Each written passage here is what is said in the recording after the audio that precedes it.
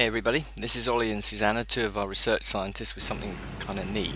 Now this is a plain 50mm diameter aluminium disc, just under 1/8 of an inch thick, or 3mm, and it's coated with Vantablack S-VIS. And you can see, probably for the first time ever, a solid material that's more dense or heavier than water floating on its surface just by the nature of the coating applied to it.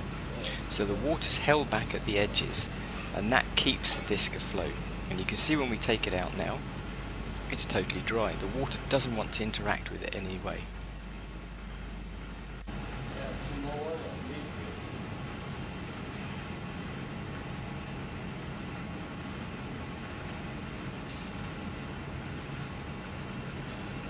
Now you can see here, as we change the camera angle, just how much water that aluminium disc is displacing. And that is purely a function of the surface energy of the coating and its ability to repel water.